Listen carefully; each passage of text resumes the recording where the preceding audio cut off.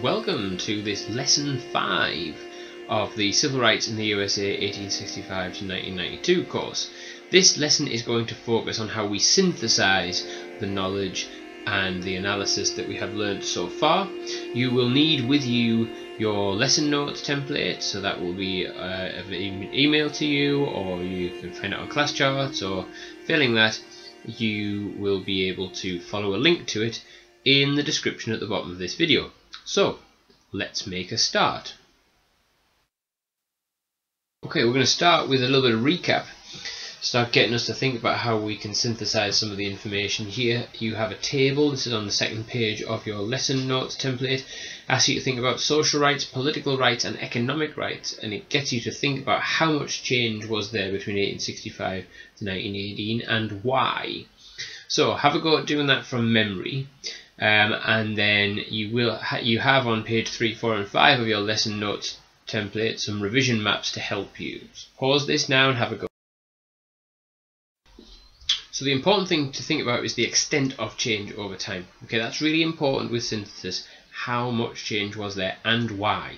And the why bit, as well as the how much change, is what brings the synthesis.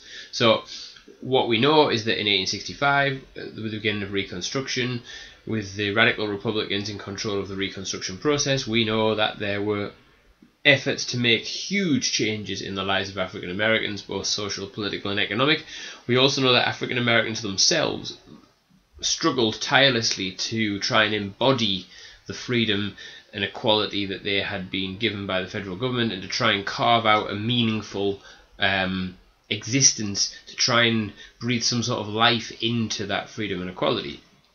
However, we know that by the time we get to 1918, a lot of the rights and a lot of the progress from earlier on in this period had been eroded by the lack of interest now from the federal government, by the very hostile forces of white Southerners, anti-civil rights forces, and that by 1918 the position of African Americans in the US society does not look particularly positive, and it doesn't look as though much progress has been made. But we must remember that the fortunes of African Americans don't go on a straight line of progress from the start of the period to the end of the period, but that instead what we see are competing forces and different factors that allow African Americans sometimes the ability to push further forward for their rights in some periods than in others. And it's that interplay of factors and change over time which is really the element of synthesis that answers in essay questions on this paper are looking to address. Okay, we are now going to move on to a more detailed recap of the chronology of events that you've looked at so far in this course. So Reconstruction, then the emergence of Jim Crow segregation, looking at also how anti-civil rights forces played a part in that and how they were consistent over the period, and then finally a recap on the First World War and on the Great Migration, which began in 1915 in earnest. So you'll find this table on page 6 of your lesson notes template. You're going to use it as you watch the little clips that are coming up that give a recap of some of the key chronological and some of the key factors that we have looked at. So the key chronology, we looked at Reconstruction and Jim Crow and anti-civil rights forces and African American leadership, and then the First World War and the Great Migration. And there are also obviously factors at play within each of those chronological periods that we've looked at.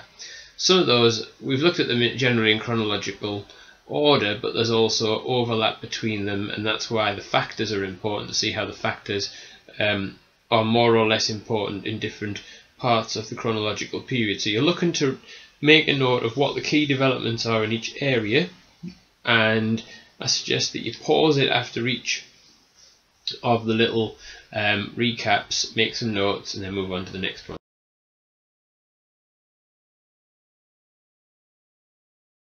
The Reconstruction period saw monumental change. If we think about the point of departure for African Americans in 1865, where millions of African Americans were slaves, and were then freed from that slavery by the 13th Amendment in January of 1865, then Reconstruction period brings huge change to African Americans. African Americans who had been slaves for generations, who had been dominated by the white Southern elite, who had been owned as property. So the Reconstruction Amendments and the end to that ownership of people was hugely significant, and we mustn't underestimate the importance of Reconstruction for that monumental change in the lives of African Americans. That, in many respects, was the beginning of the struggle for freedom, certainly for that freedom to embody something, for it to mean something that started with the end of slavery. And we know that the main drivers behind the changes in Reconstruction, apart from African Americans themselves, were radical Republicans in Congress. And we know that those radical Republicans in Congress wanted to remake the South and wanted to give equality to African Americans. And so the 13th Amendment and the 14th Amendment and the 15th Amendment are huge changes because of the civil and political rights they give to African Americans. And we know that there was a struggle in Congress over this, and there was considerable resistance to these changes among white Southerners. There was something of a game of political ping pong between radical Republicans in Congress and between the white Southern governments as Congress tried to expand the rights of African Americans, and white Southerners tried to push back against that. So for the Black Codes and the activities of the Ku Klux Klan, Congress fought back with the 14th Amendment, with the Force Acts. At every turn, when Congress tried to advance the rights of African Americans, white Southerners pushed back against this. Of course, Reconstruction was a struggle between white Americans, so radical Republicans in the North, white Southerners over the future of the country, but we mustn't deny agency to African Americans themselves, who pushed for their own equality, who served in state legislatures, over 2,000 of them, who served in the Senate, who tried incredibly hard to breathe meaning into their freedom and to try and live out a sense of equality in the face of white Southern resistance. And it was not only on the ground in the South where this resistance to black equality and to the advance of African American rights existed. The Congress continually came up against pressure from, yes, state governments in the South, but also came under pressure from the president. So Andrew Johnson, who was president after Abraham Lincoln and before President Grant, had a very different idea as to what Reconstruction should look like. And Andrew Johnson denounced the 14th Amendment. He tried to stop radical Republicans from improving the lives of African Americans in any meaningful way. And so, right from the beginning, whether it be Republicans in Congress versus the president, whether it be African Americans themselves in communities in the South versus the Ku Klux Klan, whether it be radical Republicans versus white Southern governments, there was a struggle over Reconstruction. There was a struggle over the future of African Americans. And ultimately, this was a struggle that was lost. Ultimately, Reconstruction is abandoned and African Americans' freedom and equality is abandoned as a result. But we mustn't forget some of the important advances made by African Americans themselves. Education and the development of black education was crucial, which started during the Reconstruction period. African Americans building their own churches and their own community, which was also crucial for sustaining them through the period of terrible injustice that emerged with Jim Crow segregation. So yes, Reconstruction, when it's abandoned, is terrible for African Americans, but we mustn't forget the struggle that they took part in. We mustn't forget the importance of the developments that took place during Reconstruction. We know, obviously, that in the shape of the Ku Klux Klan that emerged in Reconstruction as a way of trying to stop African Americans from exercising their right, that white Southerners tried to stop black people from enjoying the rights of the 14th and the 15th Amendment, and we know that Congress had to fight back against that. We know also that there were terrible examples of racial violence. We know that lynching was rife in the South. We know that white Southerners psychologically had not given up. You know, they may have lost on the battlefield, they may have lost the war, but they didn't change their attitude towards African Americans and towards the federal government just because they had lost the war. And the sense of white Southerners wanting to stay in control of the South and the impact that that had on African Americans is also a really important story of Reconstruction. And another part of this narrative of what happened was the lack of help for economic rights for African Americans. We know that the Radical Republicans did not favour wealth redistribution. They did not want to give land to African Americans, and so this left many African Americans tied to the same soil that they'd laboured on during the days of slavery, and tied to contracts with the same white landlords that had been their masters during slavery. So what we see in this Reconstruction period is, it's really what W.E.B. Du Bois spoke about when he said that African Americans enjoyed a brief moment in the sun. The promise of the Reconstruction Amendments, the huge African American participation in both state politics and indeed sending members to Congress and to the Senate. And we see this as a light, as a potential, as something that was transformative in many respects. However, what we also see is that by the end of Reconstruction, this brief moment in the sun has been eclipsed, and African Americans in many respects are tied to the same soil that they were tied to during the days of slavery. They are oppressed, brutalized. White Southerners are beginning to solidify a system of segregation which keeps African Americans in a certain place in society, and the rights that they were given by the Radical Republicans, the rights that they had fought so hard for themselves during the Civil War and before, were being eroded not only by white Southerners, but were also about to be eroded by the federal government that was losing interest in trying to protect the rights of African Americans.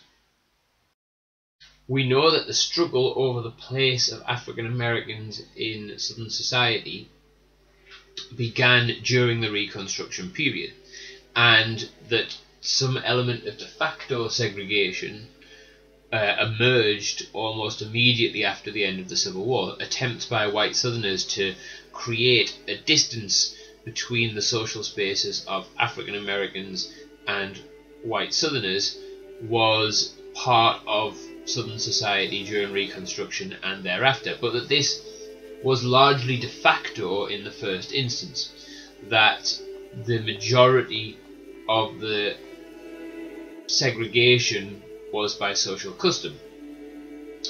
It was not until 1896 in the Plessy versus Ferguson case that the Supreme Court said that separate but equal facilities were in fact constitutional. This came after the Supreme Court had undermined the 14th Amendment with the slaughterhouse cases and the civil rights cases. So what we see from the 1890s onwards is the federal government giving southern state governments a green light to therefore put on the statute book a full system of de jure segregation that separated white and black people in almost every aspect of society in the South. And it was the failure of Henry Cabot Lodge's Force Bill in 1890, which 6 years before the Plessy versus Ferguson decision signalled the end of attempts by Northern Republicans to try and protect the rights of African Americans.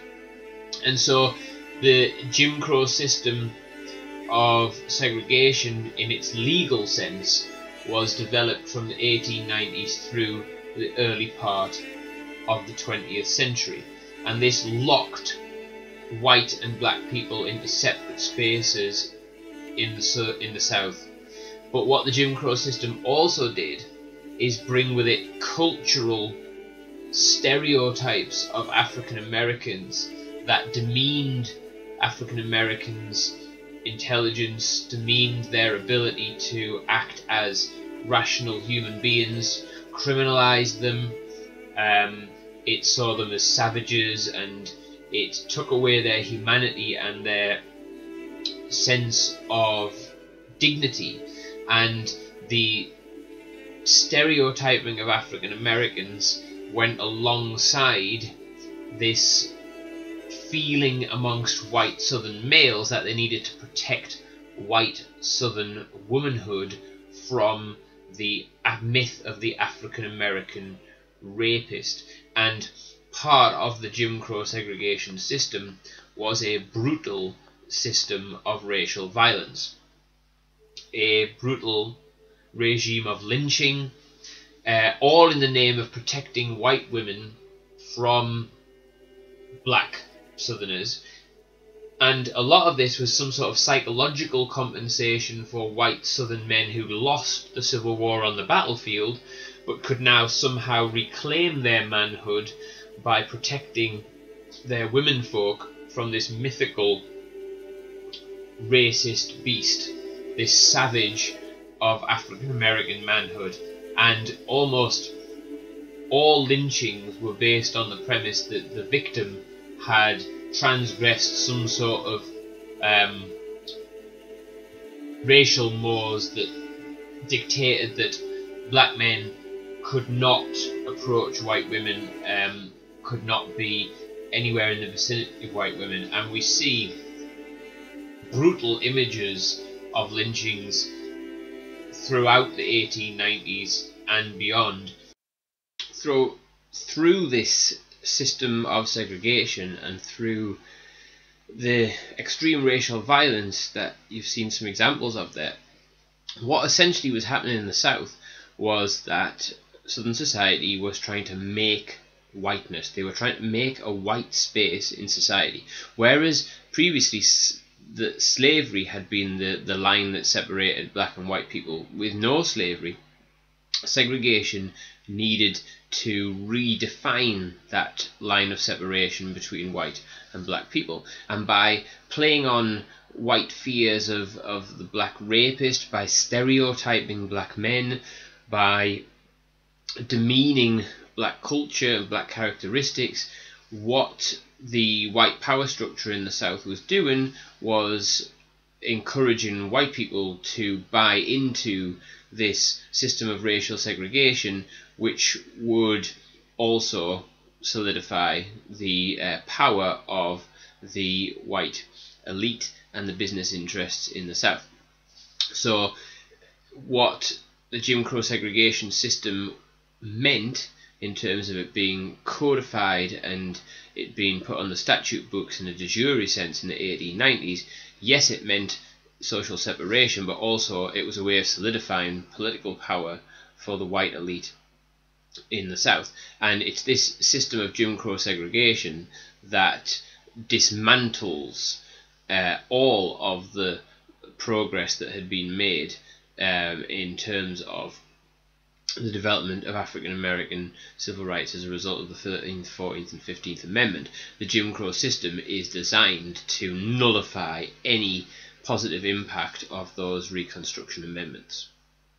There were heroic African American leaders who struggled against the racial oppression of the South.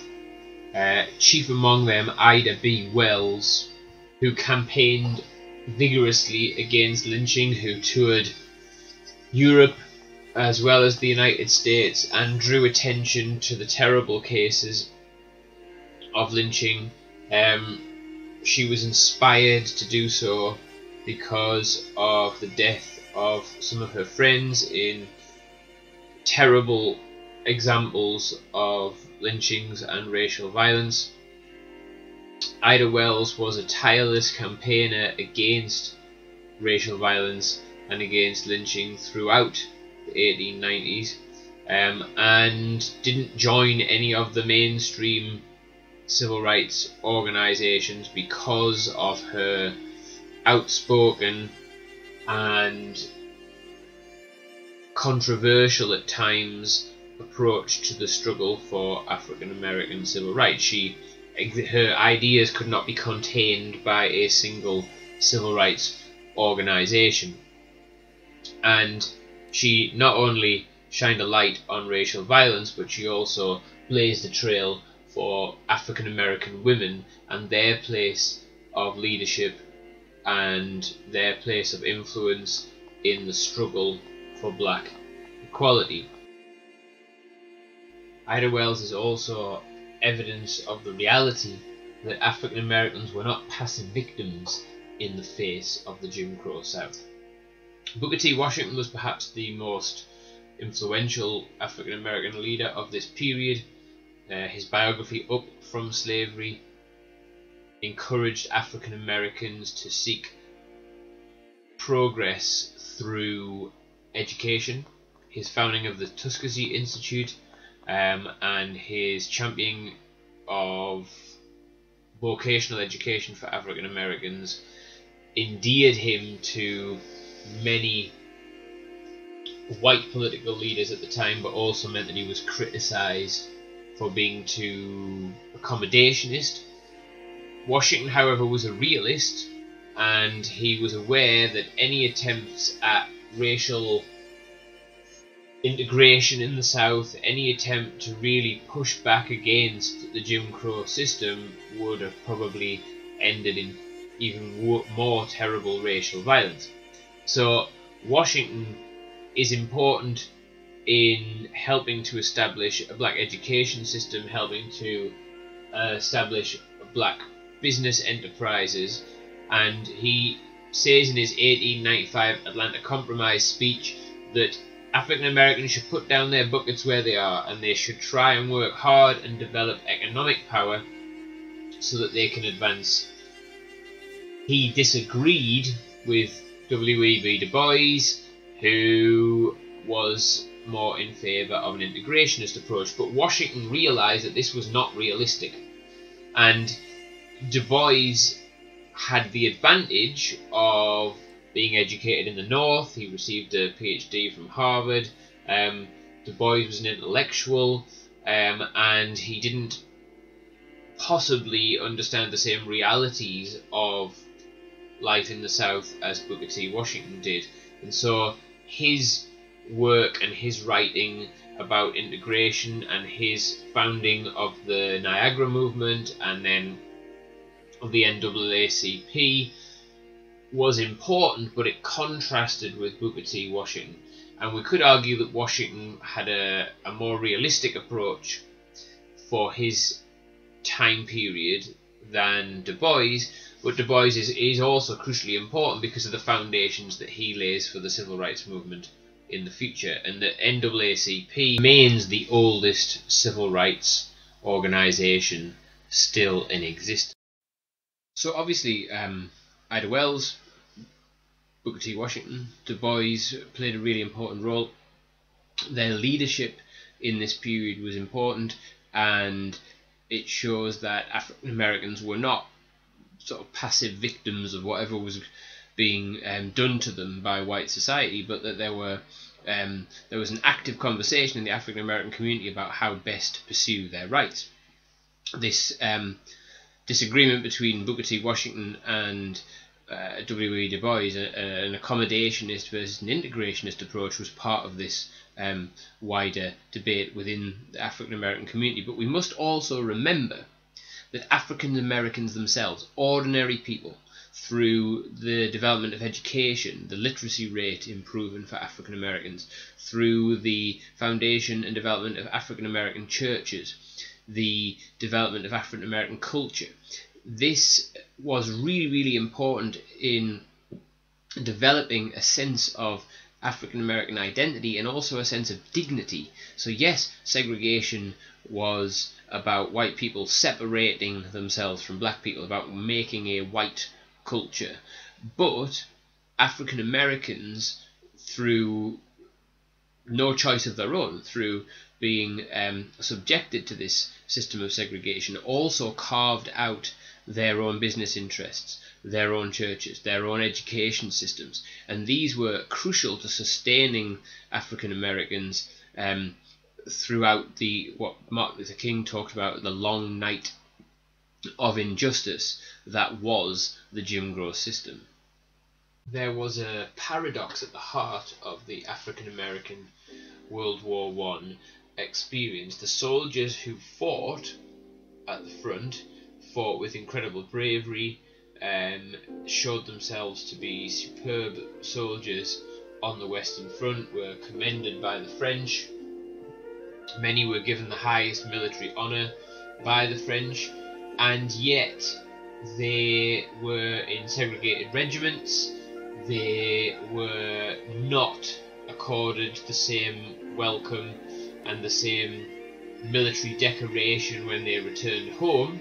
Here we see the Harlem Hellfighters receiving a rapturous welcome from the African American population in Harlem, but white America largely ignored the efforts of African American troops, and in fact African American troops, in terms of their pension, in terms of the military support that they were given after the war, were treated very badly.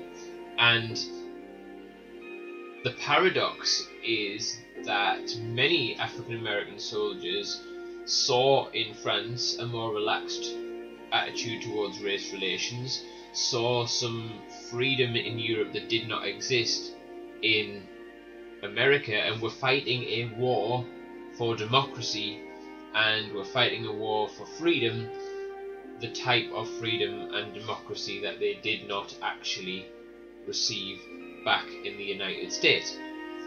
And so this opened many African Americans' eyes to a different experience in other parts of the world, and also brought home the great contradiction at the heart of American democracy. And it was during the war that many African Americans left the South in search of the better economic opportunities that were available in the North because of the war industries and because of labour shortages in northern urban centres. We know that during World War I, roughly 330,000 African Americans left the South, and this was the beginning of a great migration that took place between 1915 and 1970, which saw around 6 million African Americans leave the South, so that by the time we get to 1970, only 53% of the African American population reside in the South, whereas in 1870 it was over 90%. So this stimulus for this migration to the North was partly the First World War and the improved economic opportunities, but it was also a form of protest. African Americans left the South. They got away from the terrible, suffocating racial oppression of the Jim Crow system and wanted to head to something better, wanted to go north, wanted to go west, to what was perceived as a promised land. Now, there were better economic opportunities in places like Chicago and Detroit and New York and Boston and Philadelphia and Pittsburgh, but there was also racial injustice, there was also discrimination, there was residential segregation, not the same sort of economic and political and social inequality that existed in the South, but inequality nonetheless. But what this did, and what it does in terms of us understanding the black freedom struggle in the context of our course, is it changes the dynamic somewhat, because previously in this course we are thinking about the black experience as a predominantly southern experience, because over 90% of black people live in the south. What we now have is a significant and a growing black population in the early 20th century that lives outside of the south. And so this changes the racial dynamic as well as it changes the racial demographics. And what African Americans faced in northern cities was a different kind of struggle, a different kind of attempt to achieve civil and political rights from that existed in the South.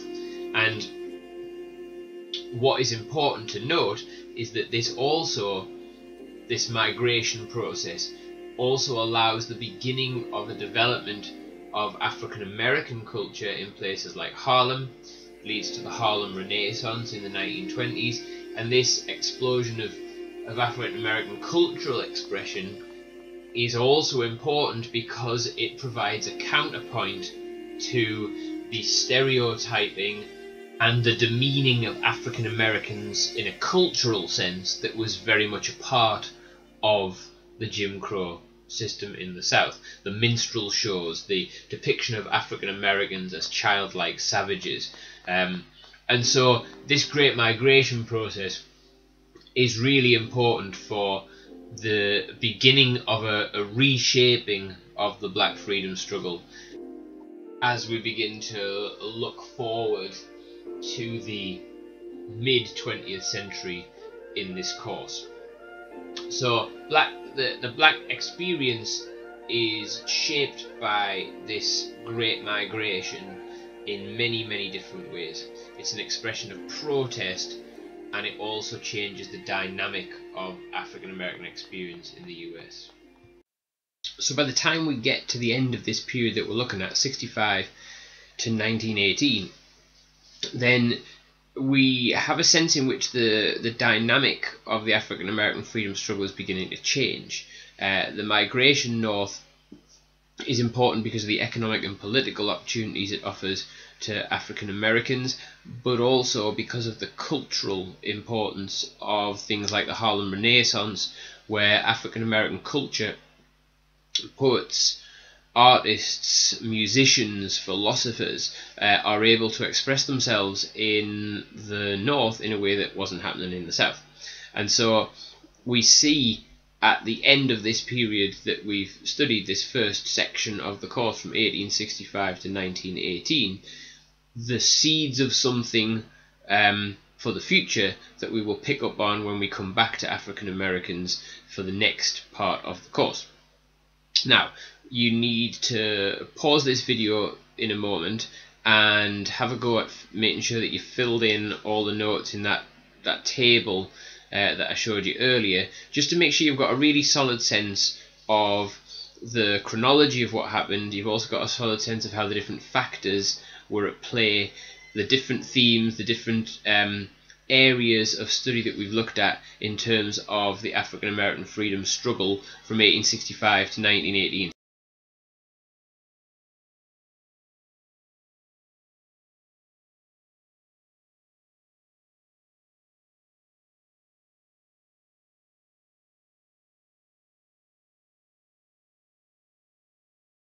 Okay, so here we have a typical essay question, 25 marks. You have to choose 2 from 3 of these at the end of the civil rights paper. This question, the quality of African American leadership was the most important factor in the advancement of African American civil rights in the period 1865 to 1992.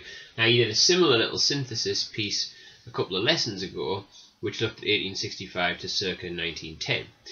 The important thing is that the question has identified a particular factor in the advancement of African American civil rights, so you've got to think about how important was that factor in relation to other factors. How much did that factor have an impact on the social, political and economic rights of African Americans over time, how much change was there over time, and how much was that factor more or less important than other factors. So this is an answer that got 23 out of 25, so it's a high quality answer. We're going to have a look at two aspects of it. First of all, we're going to have a look at this introduction, this line of argument. The leadership of African Americans in attempting to further civil rights was fundamental in garnering the media recognition and momentum necessary to create and further the African American campaign. So it was fundamental, okay? So that's their argument is that African American leadership was fundamental. The media is always naturally inclined to follow the story and legacies of individuals, cases of Martin Luther King, Malcolm X. Those who are assassinated, their message became immortalized, and therefore their ability to achieve is continued even beyond the grave. However, it could be said that it's an overstatement to credit the sheer level of improvements for African Americans to individuals within the movement, especially when considering how organizations maintained a sustained approach to achieving progress. This argument will attempt to assess whether African American leaders on balance were the most important factor in achieving civil rights in social, political and economic sphere. So we have the interplay of factors here. Now this is a real answer, you can tell that by some of the spelling errors and some of the mistakes that are made. So somebody wrote this really in time conditions, and we see that there's an interplay between African American leadership and other factors like the federal government, and it hints at the end that it's going to look at social, political and economic. So it's not going to look at this chronologically, it's going to look at it thematically. So in your lesson notes template you have a copy of this. The three things worth annotating next to it. Firstly is the argument that's quite clear that African American leaders are important. That comes in the first two sentences. The second thing to note down that comes in the third sentence is the however. There are other factors at play here, not just individuals but organizations, and also possibly there's a little hint towards the fact that there might be some other factors like the government. And then the final sentence saying that you're going to have to look at this socially, politically and economically. So you're going to look at it thematically. Okay, so they're the three things. African American leadership, yes, but other factors, not just leaders, and also that they're going to look at this in a thematic way.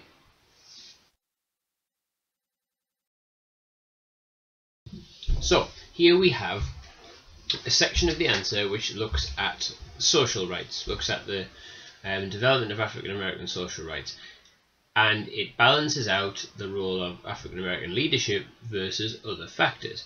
So we see that in the paragraph on the left hand side, and again you can annotate this as you go along because you have a copy of this on your lesson notes template, there is talk of Martin Luther King and the SCLC. There is talk of the way in which his leadership was able to protest against the Jim Crow segregation that existed and the powerful momentum that came from that.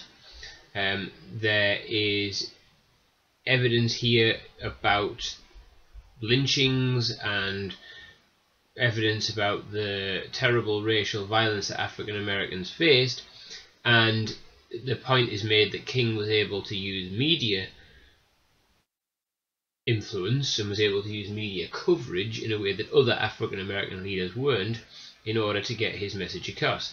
It says again the importance of a figure who is necessary in furthering the civil rights movement and bringing public awareness in societal issues is demonstrated through the Rodney King affair in 1992. So it's important that an example is drawn here from 1992, so we're going all the way up to the end of the course, which, although not a civil rights leader, King's use of the media does work to demonstrate the importance of a figurehead and bringing attention to many societal issues affecting African Americans. Rodney King was abused by the police, he was brutally assaulted, and his case created a lot of media attention, and he spoke out against the problems that African Americans faced. We then look at the other side, so that left hand side is talking about King and talking about the importance of leadership in the context of media. Personally, I would like to have seen a few other examples from across the time period. I think Ida B. Wells could have been in there when they were talking about lynching. I think that Booker T. Washington and Du Bois deserve a mention. However, it makes the point that leaders are important. On the right-hand side, we have the counterpoint. However, to affirm that all societal development came from the work of leaders rather than organisations, and the passage of legislation by the federal government clearly works to undermine the role of these in furthering rights. So it talks about the Supreme Court's role in cases that were brought by the NAACP. So the NAACP is an organisation, not a person, pushing for change, and then the Supreme Court is an arm of the federal government, making decisions that have an impact on African American rights in the future. It talks about the Black Panthers there. We also have the suggested importance that leaders and organisations of themselves cannot pass legislation, and so the government is important for that. Again, I would like to have seen a bit more in this particular section, maybe something about the Civil Rights Act in the 60s, the importance of the federal government. This isn't a perfect answer by any means, but what it does show us is how evidence and knowledge is being synthesized. There is a synthesis of different factors across the time period, explaining why things changed, what was the relationship of different factors to that change. So the line of argument sets out that, on the one hand it's to do with African American leaders and organisations, but on the other hand it's to do with other factors. And if we look at that from both in the context of both social, political and economic rights, then we can see that there's an interplay of both. The next section of the essay goes on to talk about politics, and the section after that talk about economics, and then finally there's a judgment at the end which suggests that leaders of themselves are important. They're important in galvanizing support and getting media coverage, but on their own, without organisations, grassroots organisations behind them, on their own, without a sympathetic government to pass legislation or a Supreme Court to rule in favour of African American civil rights, then they cannot achieve things on their own. And so this brings us to the question that you are going to have a look at. The question is, the federal government was the main factor in the advance of African American civil rights. You'll note here I've put a ring around it, 1865 to 1918. You can't yet do an answer that goes all the way up to 1992 because you haven't done that much of the course. How far do you agree? So the federal government was the main factor. The example of the answer that you just saw was that African Americans leaders were important. This is that the federal government was important. So you need a line of argument. I think what has been suggested throughout this previous 3 or 4 lessons is that the federal government is crucially important. Federal government has the power to pass legislation in a way that individuals and groups do not, and so the federal government is extremely important, but also the federal government is very important in denying the rights of African Americans or eroding the rights. We see that with some of the Supreme Court cases like Plessy versus Ferguson. We see it with the eroding influence of radical Republicans and the eventual abandonment to white Southerners of the African American cause. When we see this through the failure of Henry Cabot Lodge's Force Bill, we see it through Woodrow Wilson as President's endorsement of Birth of a Nation and a racist interpretation of Reconstruction, and the segregation of federal facilities in Washington DC. So the federal government plays an important role both in advancing and stopping the advance of African American civil rights. So there's that element that needs to be covered in this answer.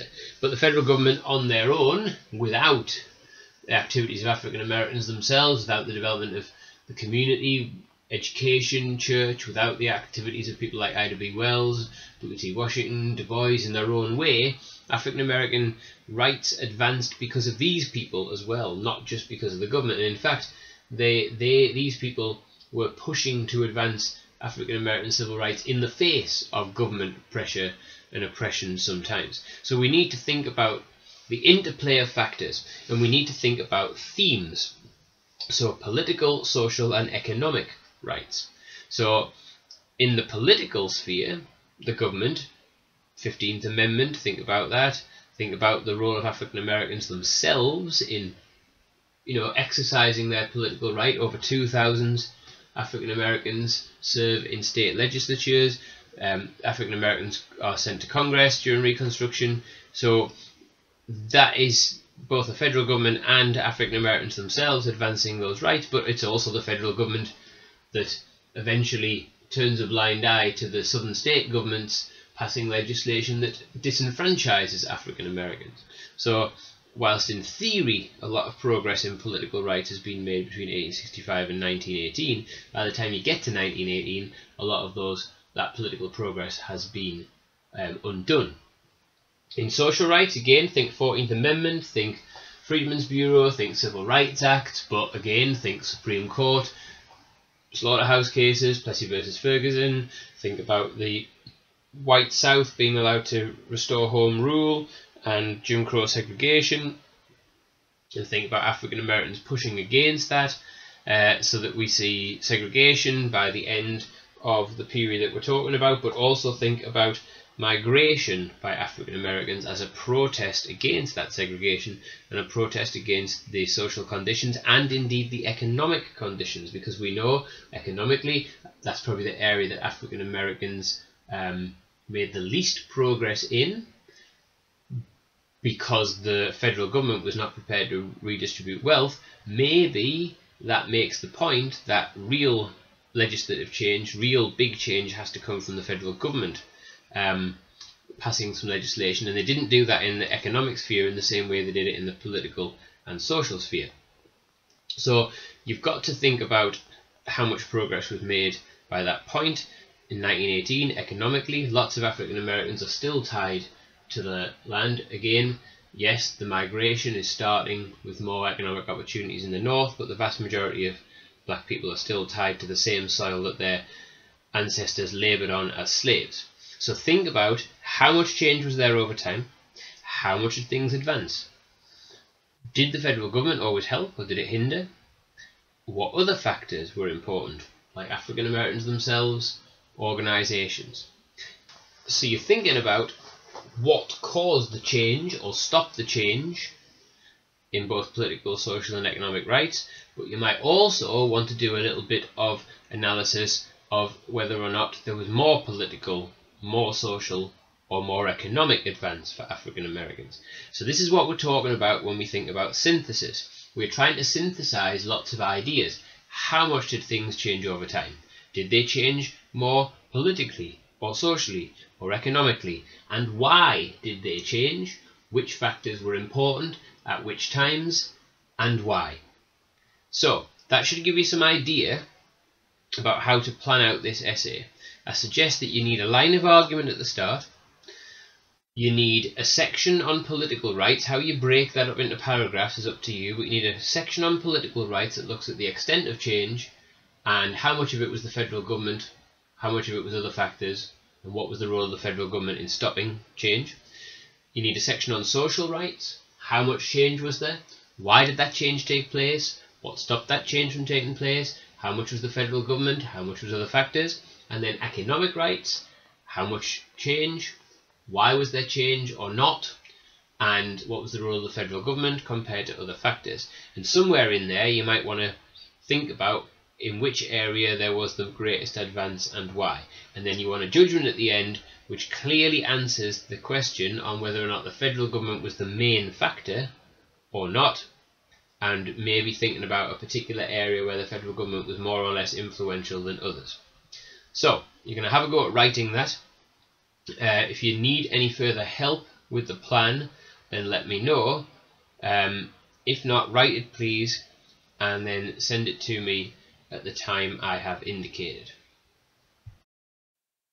Okay, so that brings us to the end of this lesson 5 on the African American freedom struggle from 1865 to 1918 as part of the Civil Rights in the USA course from 65 to 92.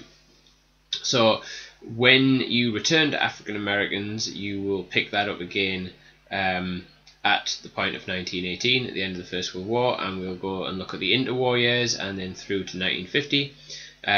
The next part of the course will focus on Native Americans from 1865 to 1918, and we'll be able to draw some comparisons in the experiences between African Americans and Native Americans. Until then, I hope you have enjoyed this. I hope you found it informative, helpful. If you have any problems with that essay, then let me know. But you should get a sense of how you're supposed to be writing a piece of synthesis, and you've got a good example to work from, and you've got a good plan to help you. So, until next time, take care, stay safe, bye bye.